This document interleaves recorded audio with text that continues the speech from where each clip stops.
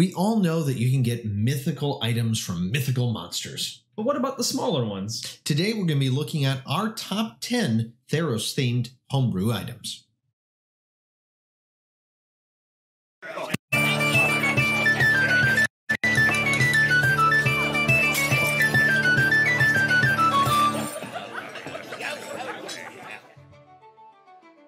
Welcome everyone, I'm Sean, this is Tony, and today we're going to be looking at 10 magical items that you can use in the Theros campaign, or at least items that are themed after Theros creatures. Right, and we found a lot of these on D&D Beyond, which is great. I know you guys love when we dig through there, yes. But there's so much in D&D Beyond. There is, so sometimes if you want to actually find some good stuff, you have to do a little bit of digging, but thankfully that's why we're here to save you the trouble. For example, none of these were labeled Theros. We actually just had to search by the monsters that were in Theros. So these are the things that you would get if you killed or slayed some of these monsters. Yeah, and these are monsters that may not necessarily have like a really big version of it, but these are still options that you can offer for a player in case, you know, they run into this monster and then they kill it and then they get a reward. So yeah. Well, we did say we were going to do weapons this week, and there are a few weapons in here, but we thought items would work a lot better for you guys. So let's get into them, shall we? Yes, and the first one is actually going to be off of one creature. So it's going to be the Great Axe of the Minotaur.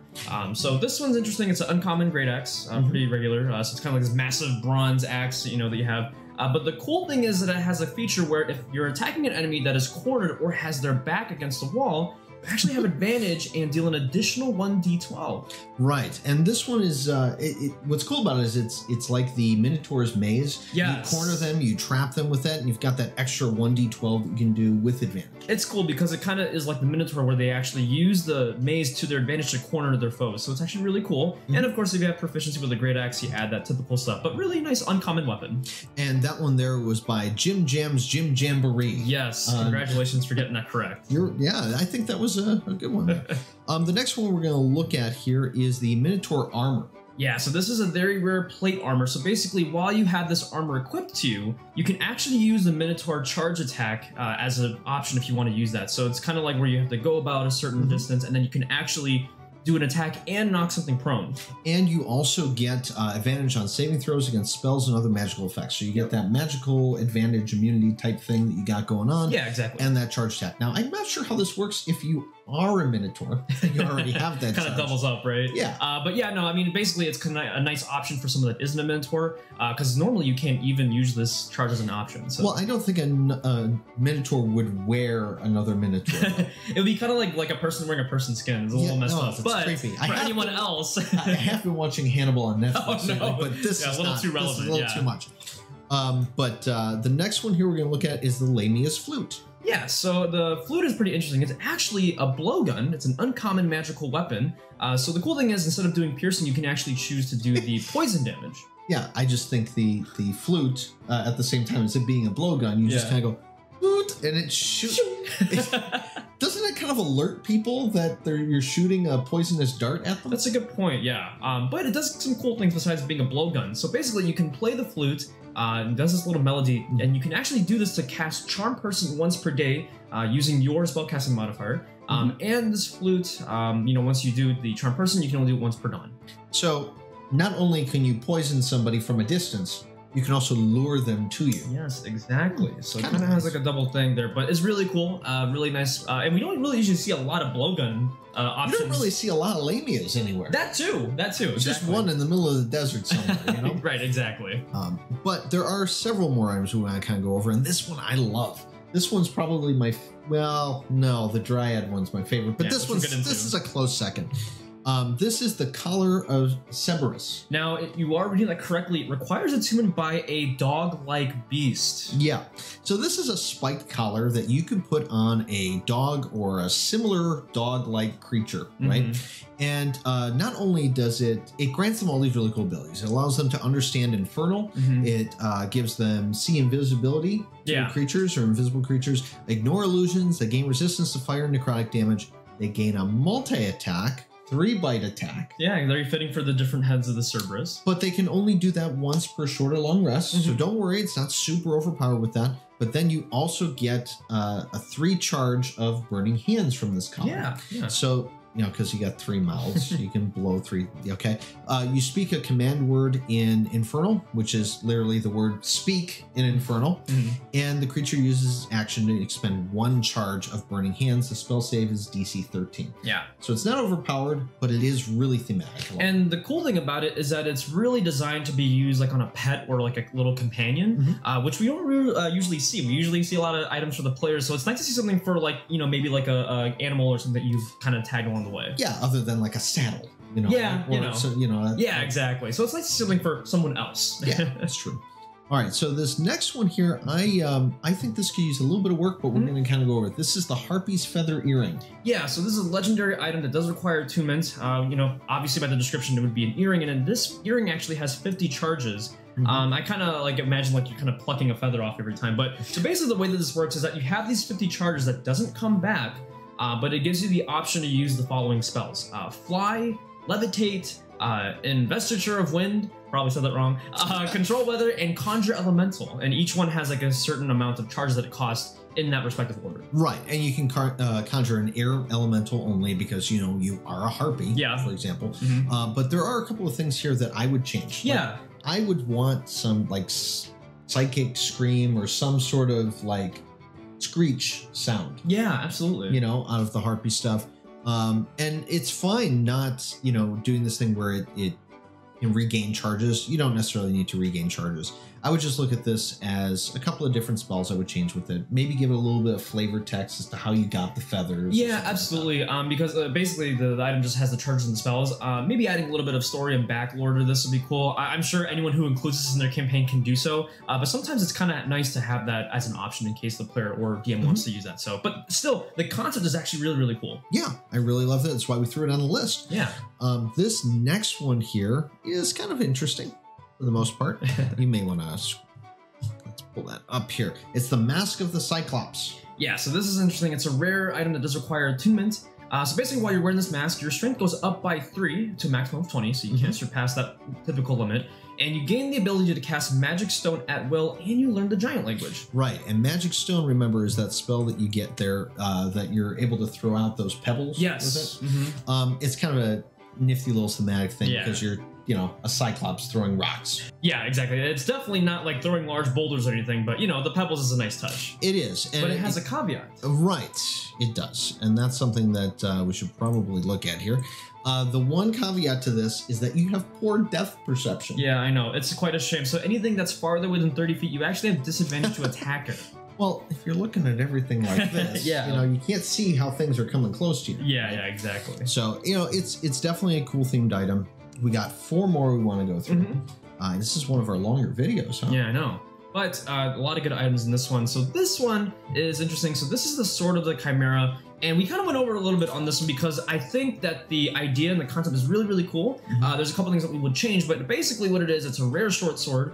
Basically what it does, it gives you 3 different abilities. It has fire, flight, and maul. Right. So you got the bat wings, you got the lion's head or whatever it is. Exactly. So it's all these different points of the Chimera itself, right?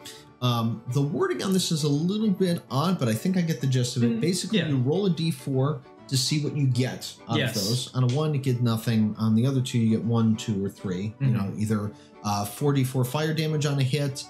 Movement is doubled, but you can fly, but you must finish your turn on the ground. Or maul, which gets you an extra attack and advantage on the rolls. Those charges get used up, and then you only have the other 2 left. Right, exactly. And it's kind of tricky because it doesn't really give a lot of details as to, you know, getting those charges back or like, you know, things like that. It definitely could use a lot more details. But what we kind of like is that, you know, since the Chimera is a multifaceted creature, it's cool to have these multiple features on the weapon. So it's actually a really, really good idea. And the concept is great. Right. I mean, there's a couple of ways I would change this. I would either make it at the beginning of the day, you roll a die to see what ability that thing has for the day. Or make it a bonus action that you roll something and then you get it from the table. I would also throw a 4th one in there. You know, it's just something that you can roll that 1d4 so that you have something for 1, 2, 3, and 4. Yeah, exactly. But the Chimera is a cool creature and therefore also a cool weapon. So, you know, there's still a lot of potential in that one. Mm-hmm. Now, the next one we've got here is the Lash of the Hydra. Yeah. This is probably my favorite. What is it with magical whips that always ends up being a really, really cool thing? I don't know. I don't know. This is a very rare whip. Mm-hmm. Pretty cool. Obviously based off of the Hydra, and it has this feature called Hydra's Frenzy. So whenever you roll a natural 19 or a 20 on the attack, the whip actually grows an extra cord that you can then add onto the damage, and you can actually grow up to an extra, up to 4 extra cords, so you can have up to 5 cords on the whip. So like every time you're attacking, so you could do up to 5d4. Exactly, it's so super cool. Yeah, and it's kind of neat too because it has a detriment as well. It does. It's cursed. If you happen to roll a critical 1 on this thing instead of a 20, you know, it loses one of those cords. Yes, and then when you're down to the last one, if you only have that 1 cord left and you do roll a natural 1, you then have to roll a d100, and there's a 10% chance that the entire whip becomes just a useless rope. Right, exactly. So, now, I really love this because it's tied into the Hydra so much that the more you use this or the more damage you do with it, the other heads kind of spring out of it. It's really cool, yeah, because obviously, you know, when you're fighting a Hydra, you know, the heads can respawn and come back. So the whip actually reflects that. And whips are cool. They're a really underutilized weapon in D&D, or at least we don't see them enough. So it's like a really cool thing. Yeah, you've got that 15-foot reach. It's a finesse weapon. It's very cool. Whips are exciting. Wow.